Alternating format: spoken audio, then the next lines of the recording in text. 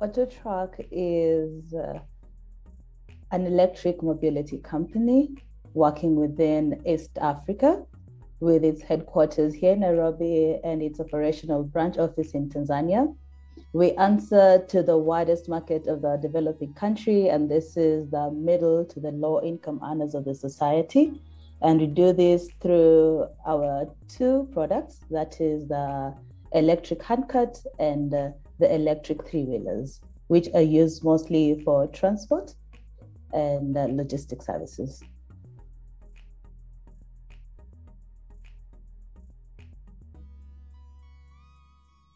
So our greatest motivation has been the neglect of the middle to low income earners industry, in the sense that our mode of transportation has not been dignified. So we wanted to bring a more dignified transportation for the middle and low income earners.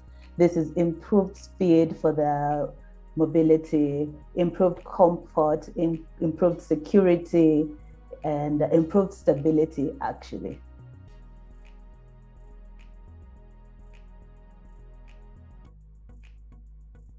So I'll start with the handcut. So conventionally, the handcuts here in Nairobi are used to transport goods, and these are mostly used by small business owners and business merchants, whereby they hire about 4 people to operate one handcut for a trip, and this is paid through number of trips made and the capacity carried.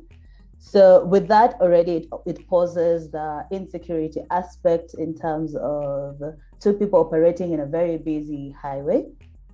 And then to go to the three-wheelers, most fossil fuel three-wheelers right now are used as public transportation, whereby you'll see people squeezed at a capacity of 4. You will see about 6 to 5 people squeezing in it for public transportation. And when you go to the coastal line of Kenya and also in Tanzania, they're used as private taxis, as well as private school buses, whereby communities come together. Then they pay 2 to 3 tuk-tuk riders to ferry their kids to school. So that's basically the role of this handcuts and three-wheelers here in Nairobi and East Africa as a scope.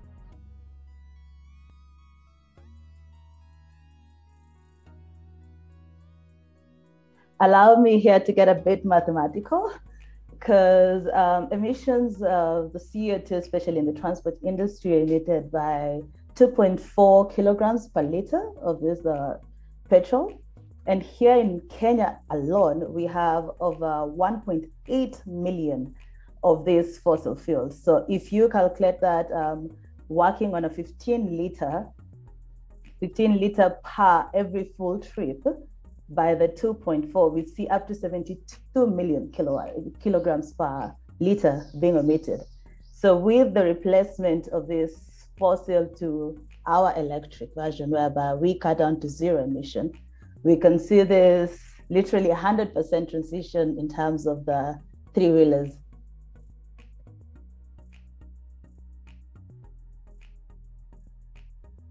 In terms of setting up EVs, even before we go to the charging infrastructure, immediately after we developed the product itself and we have the charging kit, there's an issue here, especially in the third world, in Africa, actually.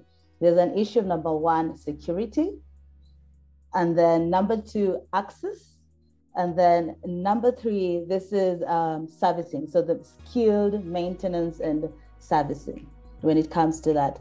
So in terms of security, we are looking at a centralized place whereby we can have a one-stop area for all of our EV needs. This is charging, diagnostic center, etc. And then in terms of access, we are looking at setting up battery charging swapping stations that are centralized enough to reach the wider market scope. Because as we already know, the three-wheelers here in Kenya, they are at identified stops. So if we can have a spread of this charging kiosk on these stops, this will also improve the access to this. And in maintenance, actually, we as Autotrack are already in talks with the government body known as the Technical and Vocational Training. They're in charge of all the colleges here in Kenya to integrate EV technology into the mechanical and electrical engineering students as part of their curriculum.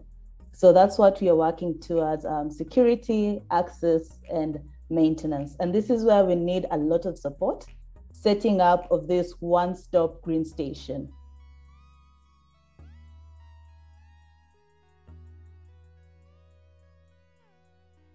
I would say a big yes. Especially if the three things that I previously mentioned, that is security, access, and the improvement of maintenance and services, is observed, because already here in Africa, here in Kenya and Nairobi, and together in all developing countries, adoption of three-wheelers is very high.